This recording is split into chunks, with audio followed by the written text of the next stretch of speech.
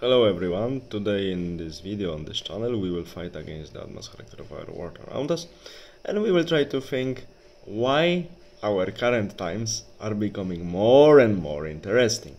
There is such common saying, some people say that it's curse, some people attribute it to Chinese people, that they tend to say like this in the past, that I wish you lived in interesting times. Interesting times, according to understanding of these people, are the times that correspond to historical period full of political changes, brutality, wars, catastrophes, and so on. So briefly, one could say in a little bit malicious way, these times are interesting of the historians who are descendants of the people who survived these interesting but cruel times. Okay, so now let's try to think why our current times are becoming really more and more interesting. My private opinion about this is as follows. People in recent years became more and more, especially in Western world, but not only, lazy. They stopped thinking on their own, independently. They rely on welfare state, they rely on help from outside, like schooling systems, officials, of course, many propaganda broadcasts that are served every day to them in media. Their basic needs are satisfied even above the requirements, because as of now still the materialistic prosperity for the last 60 years of majority of the countries of the world is as high as it can be because of the organized economy of the world. In the Western world, but not only, many people don't have to work because products they need if they in their everyday life are delivered to them from the third countries in which these products are cheaply produced. Now it's changing, but a few years ago it was still completely like this. So people in the countries that can afford it because they have productions, their companies are producing somewhere else, are working mainly in offices or are doing in many companies useless job just to do it and take money for it. So life is good. They live from one holidays to another, from one entertainment to another, from one visit to restaurant to another. Spiritual life is also down. So such state cannot last long. And dampness and laziness also do not lead to things that are good. Of course, and in this country, people stop producing sufficient number of kids to replace the generations. It generates another socio-economical problems, slowly coming all the time and growing constantly.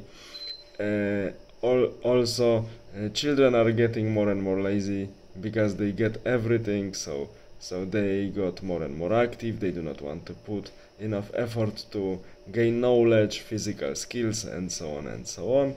So everything is slowly, if nothing changes, going into the complete collapse, as many good historians would say, especially one of my favorite American historian of Jewish origin, the pioneer of the studies of Sumerian civilization. New heroic age is being approached. What's heroic age?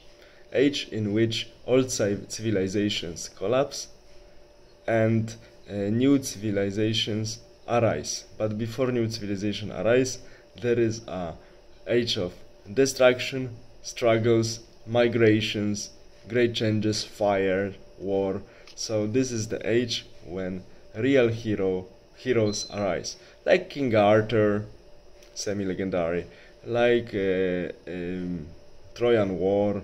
So King Arthur, after the fall of the Roman Empire, Trojan War, and its heroes after the fall of Bronze Age empires. And in every civilization, when such thing happened, also in Chinese civilization, we can find analogical periods, surprisingly also chronologically corresponding to the periods of the collapse in the different regions of the world from which we have data to recreate these events to the events of the past to the satisfactory level.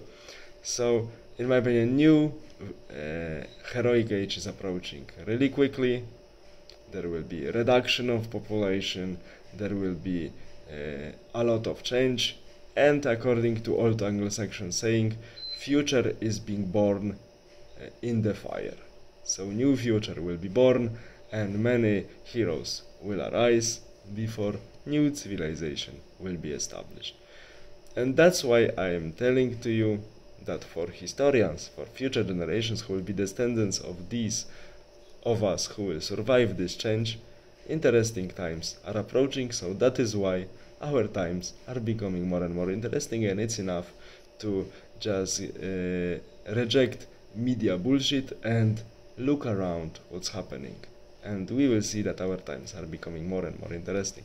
All the time I'm seeing this